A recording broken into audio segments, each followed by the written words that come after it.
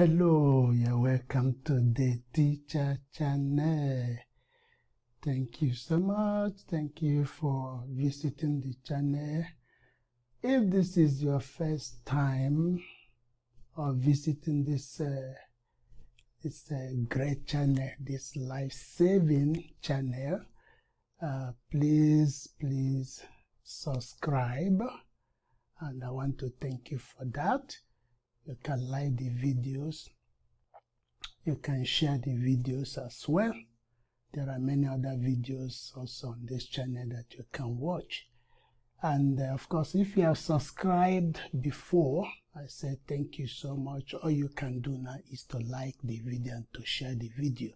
Of course, I want you to apply the video, use it.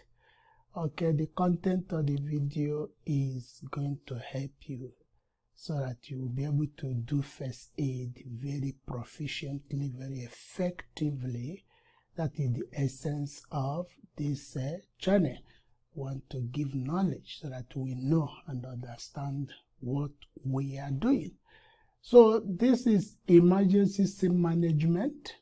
Okay, the focus is on primary survey. Remember that there are 4 stages when you perform CPR, and so emergency scene management is a step-by-step way of doing first aid, step-by-step way of helping somebody in need. That is simply what emergency scene management is about. There are 4 broad stages involved. Scene survey is stage number 1, primary survey stage number 2, then secondary survey is stage number 3, and ongoing patient care. Today is stage number 2. That's what I want to talk about, which is very important. This is a big one. Okay, scene survey is more or less you do it for yourself, because you are checking safety and then taking care of your protection, some legal issues like obtaining permission. That is scene survey, the very first step, or the very first stage. Now, after that, you come to stage number 2, which is primary survey. And primary survey is about the patient. That is when you focus on the patient. What is primary survey? Primary survey is a rapid assessment. Rapid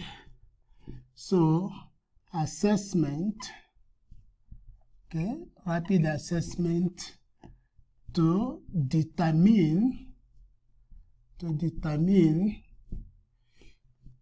if the patient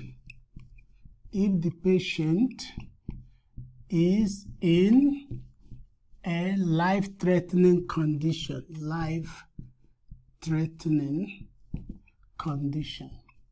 So this is what primary survey is about. It's a rapid examination, rapid assessment of the patient. So you're assessing the patient rapidly, quick assessment. And why are you doing this assessment? You want to determine if the patient is in a life-threatening condition. So this is why you do primary survey. So rapid examination to determine if the person you want to help, if that patient is in a life-threatening condition. You need to determine that. You need to assess for that when you do first aid. It doesn't matter whether it is at home, at work, outside home, anywhere, at school, in the office. It doesn't matter. Anywhere emergency has happened, you have to go through those stages. Scene survey first, primary survey. Now, primary survey is about the patient. You want to assess the patient. So there are 4 things you need to assess before you can conclude, before you can say that the patient is in a life-threatening condition or not. Until you assess 4 of them, you may not be able to come to a meaningful, logical conclusion as to whether this patient is in life-threatening condition. So it is very, very important that you check 4 of those variables. There are 4 things you must check on this patient, 4 areas of assessment, and you have to do that very rapidly.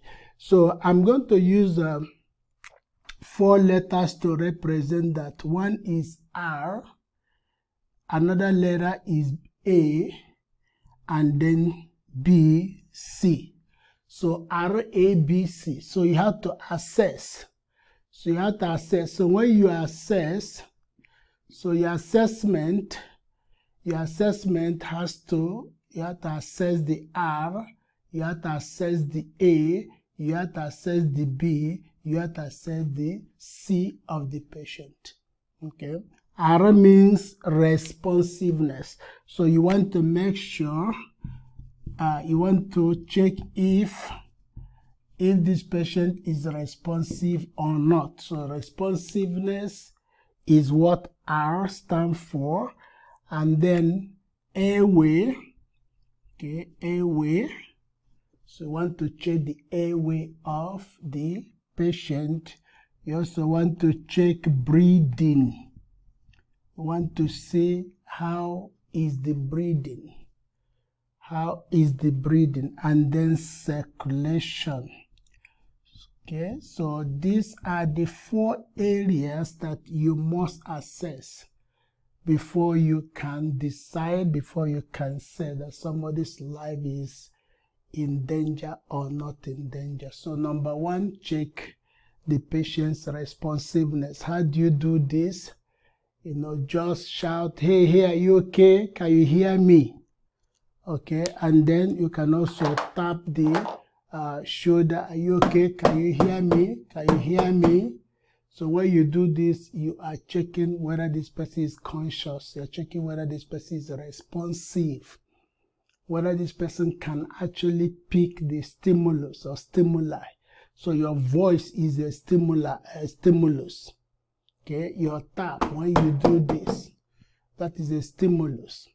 So anybody who is conscious, anybody who is responsible should be able to respond to that.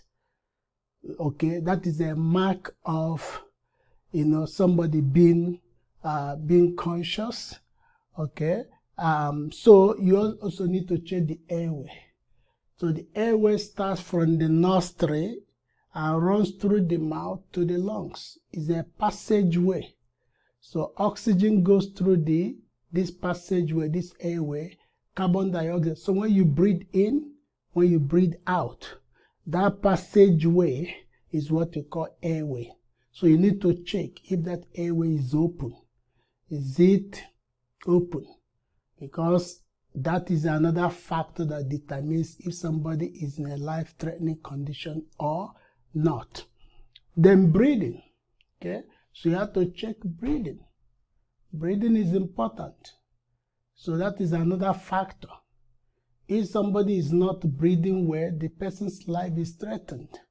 So you also need to check circulation. Circulation. Okay, so how do you check circulation? You look at the skin color or the person's lip. It must be pink. So if somebody's skin is not normal looking in terms of color, for instance, if it is pale, okay, if it is pale or cool, let's assume that somebody is not in an environment that is low in temperature. So somebody is is indoor, and the body is still cool, so cool. So that is a sign that circulation is not good. You also have to check for bleeding, blood. So if you see blood, that is a sign that circulation has been compromised. Circulation is not good. So So how do you check airway? So you check airway by, if the person is conscious. Let's assume you say, hey, are you okay? Can you hear me? And somebody looks at you. Okay, so that means that person is responsive. So you need to now check if this person's airway is open. How do you check if somebody who is conscious, if that person's airway is open? How do you check? How do you check for airway in somebody that is conscious? The answer is, can the person talk? So if somebody can talk to you, then the airway is open. If somebody cannot talk, something is wrong with the person's airway. So talking is an indicator that somebody's airway is open.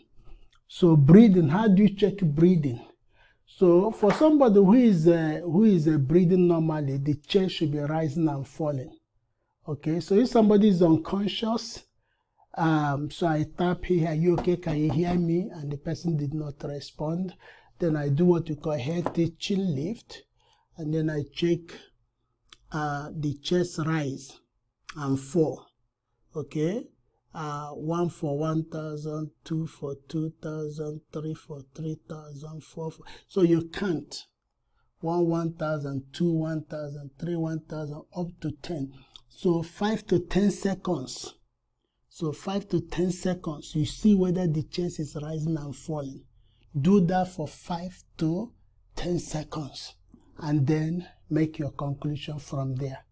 If somebody is breathing, the chest should be rising smoothly and falling. Okay.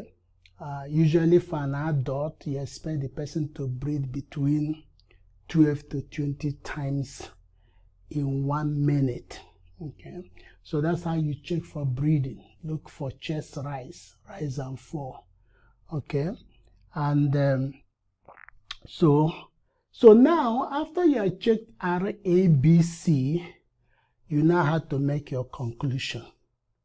You now remember that the reason why you do this assessment in the first place is to determine if the person is in life-threatening condition.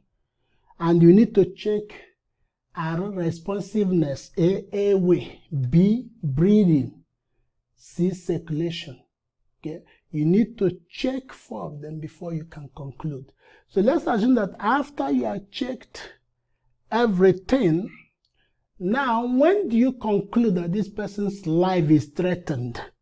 So the answer is, if any of this is affected by that emergency, if any of the R, A, B, C, any of them, I say any, even if it is 1. So you don't have to wait until all of them are affected. 1 of them that is significantly impacted has put this person in a life-threatening condition. Okay? So that is your conclusion. So somebody is in a life-threatening condition. Somebody is in a life-threatening condition if any of these has been affected by that emergency. What that means is that if you remove any of these from anybody, that person's life may be terminated.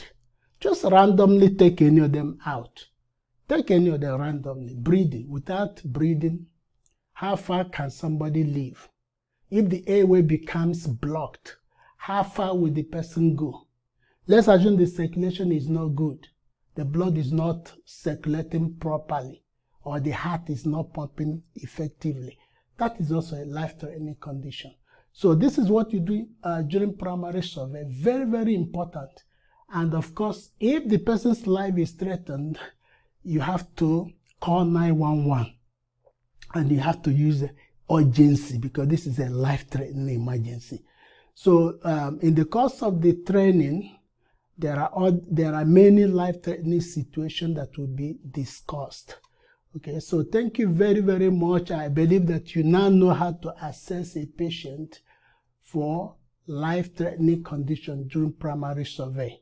So thank you, and I believe you're going to watch out for other videos in this series and of course other videos. Thank you. Bye.